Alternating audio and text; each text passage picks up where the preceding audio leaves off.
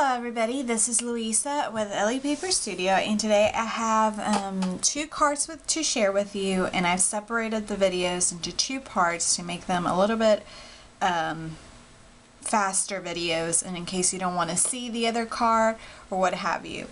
So the first card, both cards are Christmas cards, and I'm pressed for time to send the very last few of my Christmas cards. This ones are very special to me because they're going to my mother-in-law and my sister-in-law, and my sister-in-law has a boxer.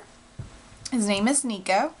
So I went ahead and I cut this boxer from the Cricut pet shop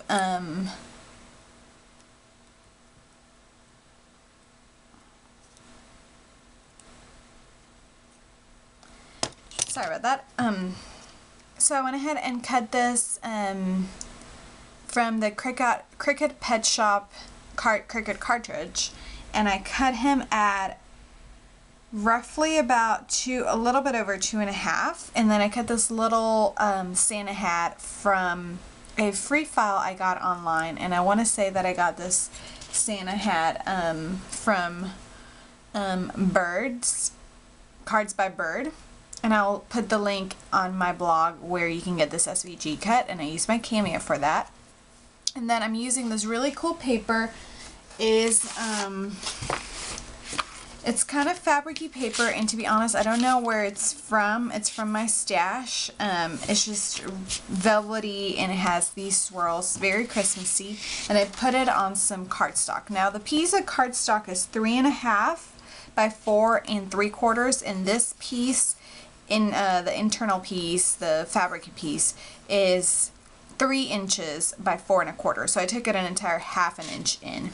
And then I'm going to use this ribbon, and this ribbon is from Celebrate It, which is the Michaels brand.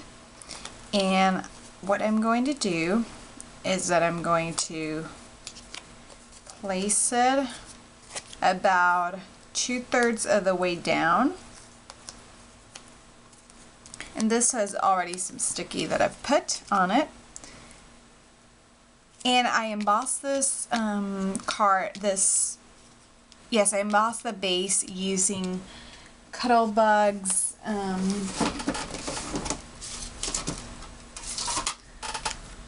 this Cuttlebug embossing folder, which again I don't seem to know the name, but I will leave it on. I'll put it on my blog. And it'll probably be somewhere around this video also. And I love this because it's very versatile, and it's also 5 by 7, so it fits larger images or larger cards. So I'm just going to place this down.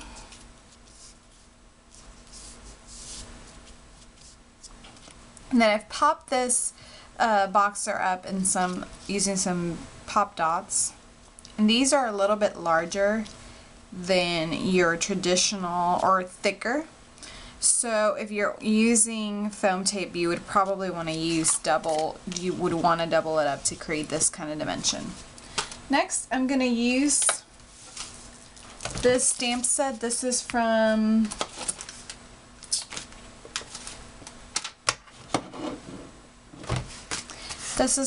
Close to My Heart, and this is just for the holidays. And I think I'm going to be using the Joy to the World, although I do like a few of the other ones. I just like the detail of the Joy to the World. And then for my mother-in-law's, which her card is going to be very similar also, I'm going to be using Peace on Earth. So I'm going to go ahead and emboss these two on for this particular one, I'm going to use some green cardstock and some gold embossing powder.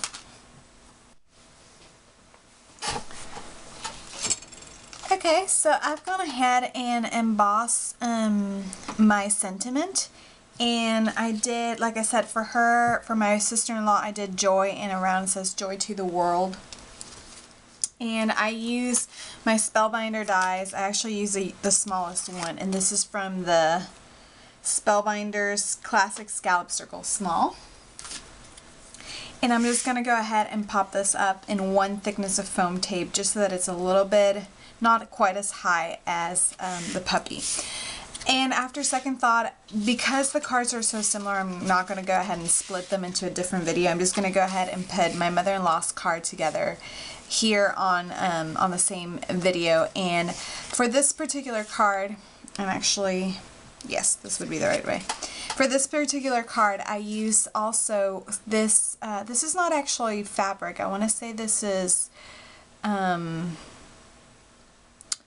I can let you know what type of paper it is exactly. I do know that it's SEI's, and I got this from craftjunction.com. And this ivory card, this is just ivory card stock that I went ahead and inked around just like I inked this mat. And the mats are actually exactly the same size. So this is a 3.5 by 4 3/4, and this is a 3" by 4 1/4. So I just took it down an entire inch. And because it's a little bit see-through over the ivory, it has a really cute effect. And for hers, like I said, I will be using her German Shepherd, which I probably could have made larger. And I will be also using the same ribbon for it for this card. So I'm going to go ahead and start putting everything together.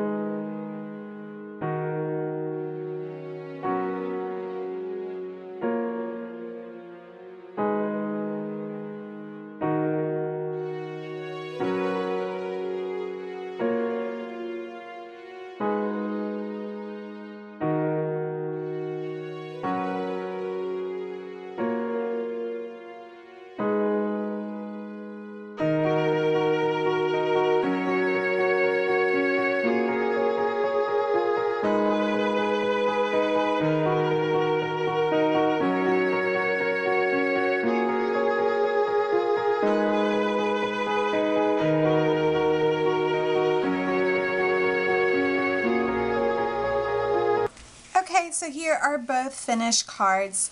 Because this cardstock here is not, it's a solid core, die-core cardstock, meaning when you emboss it or try to distress it, it will not, the base of the card is the same color, so it will not distress like this one. I went ahead and used some rubber stampede pigment gold ink and smeared it a little bit. And the reason I use this particular ink is because I happen to have it on my stash, and I never really use it for anything else, so it's a good use of your pigment ink. However, if you do have something that is not a pigment and it's gold, I would probably recommend it just a little bit more, because this will take a little bit more to dry and it will smear a little bit just because it's pigment ink.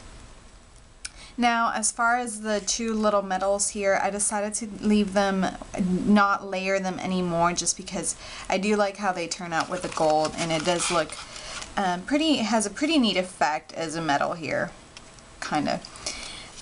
Now, as far as for the inside of the card, both cards, I'm just going to do, we write a lot we typically try to, write a cute little message, or not a lot, but just a cute little message. So I'll probably just do some ivory cardstock for the inside and just a simple Christmas message. So both cards have a little bit of a fabric element. Both are exactly the same dimensions and same theme.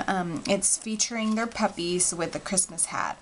So I hope you enjoy these two cards. If you did, don't forget to subscribe to my YouTube channel or check out my blog, lapaperstudio.blogspot.com, if you want more specific details on measurements or anything else. Thank you very much for joining me, and I'll catch you guys later.